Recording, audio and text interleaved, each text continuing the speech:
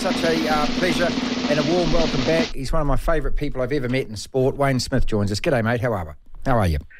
Oh, g'day, Marty. How are you? I'm really good. Congratulations. That last few seconds of the semi-final, what were you doing when she was lining up the kick? Packing my iPad and my notes up, heading out the door. Mm-hmm. Were you prepared? Were you prepared for it to go over, or did you just think it's one of those things, or what? How'd you cope with that moment? Yeah, no, it's fine. Like I couldn't have asked any more of the girls. Like we didn't play probably quite as well as we could do. We were a bit jittery at the start, but you couldn't ask any more of them. They've got huge hearts and huge desire to attack. So I just thought, what will be, will be. Then when she missed it, I watched Kennedy Simon catching it. It came over her shoulder, and I thought, geez, that's a pretty hard catch. She caught it. Then I think she said to me she thought Portia could score down the other end, so she's going to pass it to her. It was a fair go. Really? and then decided, no, I better hold on to it. So I drove in, and then about 7 girls piled in to clean the ruck, and we kicked it out. Mm-hmm. So, it was a pretty amazing finish. Yeah. Look, just a small word of advice. This Saturday, if that happens, just kick it into touch. Just into touch. Let Porsche will do a thing later on. Just touch it, okay? Just out. No, but there were 10 seconds left. Oh, God. Which would have meant to line out to France, and lethal off that. So it was really clear thinking from Kennedy Simon. She knew exactly what she had to do, basically. You know, I wondered whether when they lined up that 35-metre penalty, Smithy, I actually thought France would actually go for the corner there with the one-woman advantage and everything else, and actually risk us conceding a penalty. I don't know about you, but as a coach, I was thinking go for the corner. Yeah, probably no coach in the world would have done that. Okay, that's why I'm not a coach. I think every coach would have. Backed that kick to go over. She had a hell of a game, that girl too. She's a good player, Caroline Drouin. But they're a good team, mate. I mean, that's the whole thing. And I feel like a lot of the media coverage hasn't actually been analysing how good they actually were. And I knew that you knew because you'd spent a lot of time studying them. To beat that team after what happened twice last year, you must be so immensely proud, because that's a really big, long way that our team has come. Yeah, they're one of the better teams I've seen. They've probably got the best defence, close to it, of any team. I just wonder whether Sean Edwards has been helping them, because he's coaching the French defence. Right. Very, very similar. They're big, athletic. Talking to one of their staff members who was here actually in the 211 World Cup with the men's team, so he was pretty gutted. But they'd been building up for 4 years for this, and they'd targeted the final, and we're really keen to win the World Cup. So it was a big effort. Really, really proud of girls. How do you temper the excitement leading into Saturday then? And also, do you have a policy of saying to your women, stay away from the social media or something, or can't you do that? They're just going to do it anyway. How do you kind of... Yeah, sorry, okay, dumb. Yeah. That's what we did in 211, but times have changed. Social media is a big part of the world today, and look, they'll be excited. They're not we're not a team that gets too uptight about things. They love a dance and they love a sing, and they play for the joy of it, Marty. It's been a pretty long road for them to get here. It's been a bit of a struggle at times. They work, some got kids. Hasn't been easy, and so they make the most of it. They're not going to waste a moment of enjoyment. They love it. Is it watching, the dynamic between a squad of women playing a World Cup and a squad of men playing a World Cup? Is it worlds apart, Wayne? It's not worlds apart in terms of the expectations, the way we want to play. Obviously, is we've got an attacking game, and we've almost got to the point now where we can't do anything else. Like, we started off 6 months ago, and I was really keen that we made a lot of mistakes at training, so that there was a growth mindset, and if they weren't making mistakes, it wasn't hard enough. I don't seem to stop it now. Right. So they've got a huge attacking intent from anywhere, and that's exciting. So from that point of view, similar to All Blacks, play similar rugby. It's in our DNA. Yeah, the build-up's different. I think I've said to you before, the men have to play well to really feel good about it, because the winning's so important and makes you feel good. For the women, they've got to feel good to play well. Wow. It's slightly different, but similar expectations, and we're the same people, aren't we, in terms of DNA, so it's that attacking instinct is well bedded. Wayne Smith, Black Ferns coach, with us. I love the fact that you pulled the underdog card early. Did we? Yeah. I heard you said that. I read something that you said that Wayne Smith said we're underdogs. Look, it's a World Cup final. Does it really matter whether you go in as favourites or something like that? I mean, it's just media stuff, isn't it, really?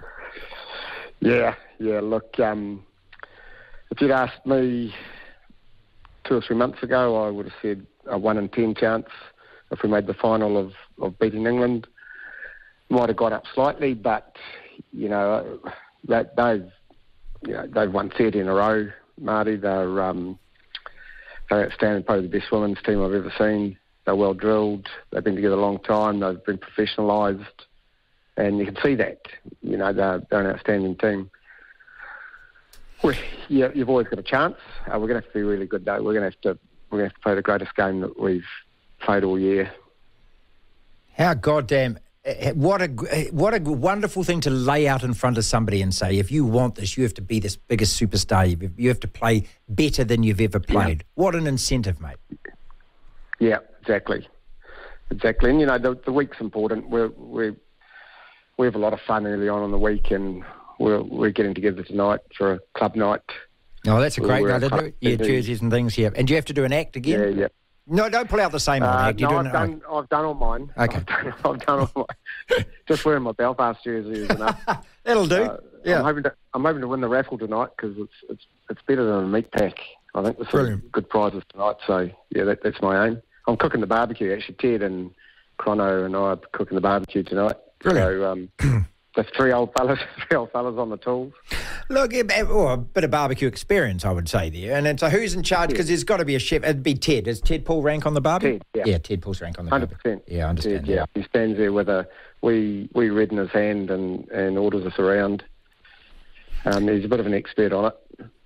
I'm gathering, Chrono likes a sausage, Chrono likes a barbecue. Of course he does. Mate, you can't be built like that and love scrum so much without liking a barbecue. But what I'm gathering is that, you're relaxing enough. You've introduced a fun element back into it. How important was that? When we spoke, I think in May it might have been when we started the platform, and you just got that. There were a couple of things you said to me. You said you wanted the fun back, but you also wanted the accountability. And if you didn't get picked, you can sulk for a night and then you come back into the team environment and you're part of all of that and you've got to G the next person up. How much, though, important was it to get that whole just, hey, we're playing rugby here, let's have some fun doing it, getting that attitude back? Yeah, we've just gone back to what the game was all about, really, wasn't it?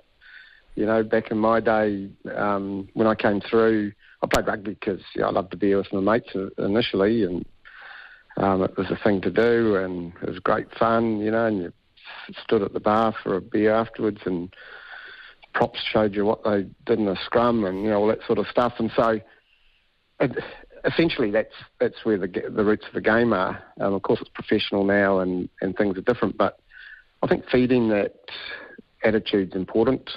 And if we want the game to keep flourishing here in the country, we've got to get the community game going again. And that's, we used to be the community was centred around rugby. So rugby's got to start asking, what can we do for community to get it back and to thrive again. So that's basically what we're trying to do in this team. They're such a real bunch of women, Wayne, and and I just hope that they don't get media trained out of this. But I mean, one of the most delightful things is hearing them talk afterwards, hearing the players just speak, hearing them, looking at them signing autographs. You can see the glee in their eye, all of that kind of stuff. I mean, it is. I know. Look, we are professional in the men's game. I'm not saying the men's game doesn't have that, but there's just something a little bit more innocent, I suppose, is the word I'm looking for in terms of this. Do you agree? Yeah, I think that love of what they're doing and the gratitude for getting where they've got to rules over everything, and it just shines through them. They're just a happy group that is excited to be here. It's difficult the selection's difficult because it's probably the first time where we've had 32 players that could all play, and we've played them all. Not one of them has let us down, and then it becomes the selection's in inches, not meters. It's just so tight, and we could be playing other women in this team in this final.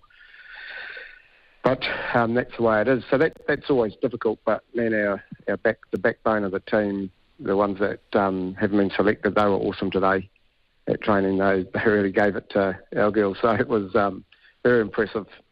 And your performance, I always think your performance relies on how good those girls are, how good those players are. If they're pushing you the whole way and doing everything they can to help you, then you're going to go well.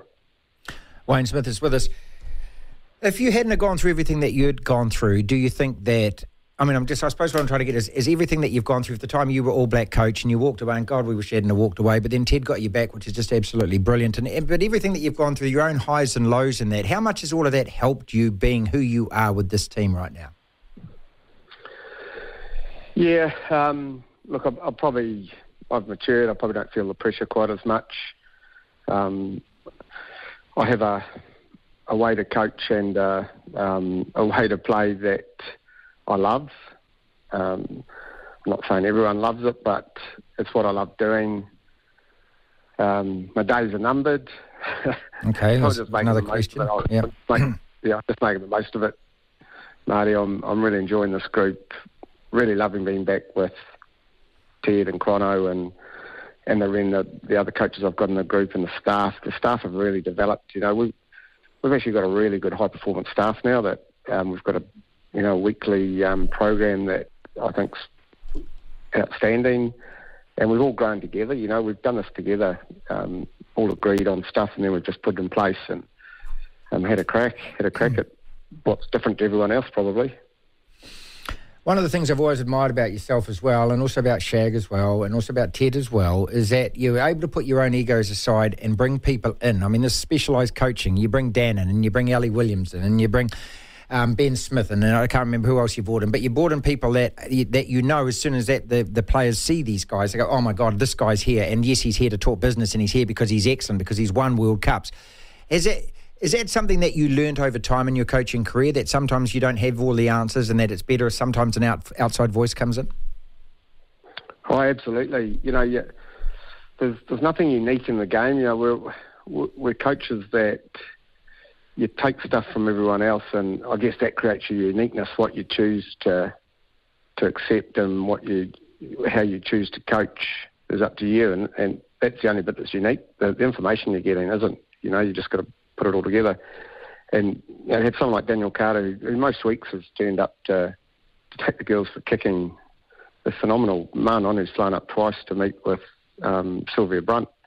So they're going out of their way to give us a hand, and it's just outstanding. I get messages. I got 160 odd tests after the game, and some of them, you're going to have to employ somebody to do all your social media soon, Smithy. We have Tony Brook, who was in the 82 rowing 8, and they had a reunion, and they were watching the Black Ferns, and we get messages from them, and these sorts of people. Had the Top Twins here, who are my favourite New Zealand act. I always loved the Top Twins. At a hotel here for the trip show they had last night, and they came to the game. It's phenomenal. It's phenomenal, the support that we're getting and the excitement of people. That's really amazed me. Look, you lit the litmus paper was lit. And because of that game, because it had everything. If it had been a 40-point blowout, I don't know if the feeling would be exactly the same. But when it is so stressful and tense and bum squeaking like that, I know for you it's terrible, but for everyone else watching, all of a sudden you couldn't tear yourself away from it. I'm not saying the tournament needed that, but it did need that. Every World Cup needs something like that, doesn't it? You can't just manufacture it. It's got to be organic and grow itself or come from somewhere, and it did. Yeah, that's right. That's sport at its best, isn't it? You can't program it. The outcome is uncertain right up until the end. It's nail-biting. I never thought I'd go through a 1 point against a French team at Eden Park again in my life. That's Hands off, Black 7, I remember. Hands off, Black 7. Thank you, Mr. Joubert. Thank you, Mr. Joubert. I think we had 30-odd minutes against the French in 2-11 without a point being scored and held them out. I think the game on the weekend was 28 minutes in that second half. Yeah. What do you need to improve Something upon? like that. If you had to put your finger on something, what do you want to improve upon against whatever opponent you played on Saturday night in the final? Yeah, obviously got to start better. A bit nervy. Didn't really execute our plays. It took quite a while for us to actually execute a play really well that we'd been training on. So that's got to get better. It lacks the warm-up and everything lacks a bit of, bit of environment. It's you're at the background on the cricket ground and it's a big expanse. The other team's sort of warming up beside you. You lose. Yeah, we've got to get used to that. I think find a way to handle that, make sure that, we're building properly, we're inside ourselves, we know what we're going to do and we go out and do it well. And there's a lot of things, isn't there? There's the haka, there's the anthem. There's a lot of things that you've got to cope with in those first few minutes. And we're trying hard to find ways to handle that. But they're big occasions, Marty, and this is another one. And so you don't know what that effect is going to have on people. But what I do know is we'll keep going at it. Like, mistake or no mistake, we'll keep going at it. This is Wayne Smith with us. You said before this team is on a 30-match win streak. They're the best team, professional team that you've seen this England side. How good are they, man? Yeah, they're phenomenal. Like, I think they've scored 18 tries from driving mauls, for example. Wow. They've got, the best jackler in the world in Marley Packer, the loose forward. They've got a lot of the best players in the world, and good on them. They've created this through you've got to take your hat off to RFU. They professionalised the game early. They've got good coaches involved, great coaches involved actually, and they've done a bloody great job. And you just got to go on YouTube and have a look at their training sessions, their stuff in the gym. It's phenomenal, Marty, and they deserve everything that they're getting. When you took the job, what was your initial aim? Was it simply about the squad getting a group of players into a headspace and into a professional playing space and into a fitness level, or did you actually sit there and write down, I want to make the final or I want to win the final? Well, I remember saying to the girls, really early on, that we're going to make the final, we're just not going to make it today. It was a bold statement, but I just want to make the point that we had a long way to go and we had a lot of work to do. Fitness was a big one. Conditioning, we've got a great strength and conditioning staff. They're fantastic. Craig Twentyman and Amanda Murphy. And our medical staff run by Georgia Milne and Carter Folk, they're really class. Mm-hmm. And so we just set about getting the bodies right, getting the fitness and conditioning right, working on a game that was going to be unique and exciting to the country and represent who we are.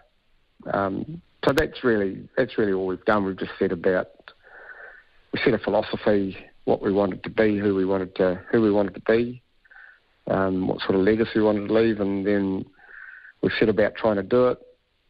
You make a lot of mistakes along the way, but we're still staying true to what we said we were going to do. And as I said before, I don't think we could turn around. I think that's what you're going to see again on Saturday. A couple of quick questions. We'll let you go. I've already taken up 19 minutes of your time. All right. You said that this is the end for you. You're not going to stay involved, but you have said you've retired before and you've unretired, so I'm not quite convinced yet. Yeah, this is a unique unretirement day. That's the way it happened. Yes, yes. I felt, to be fair, I felt a bit trapped at one point. That what, you mean that you couldn't say no? Yeah, that even my wife said to me, "You've got to do it." Okay. And look, I'm really happy with where I'm at, where Trish and I are at, where we live, what we want to do over the next few years.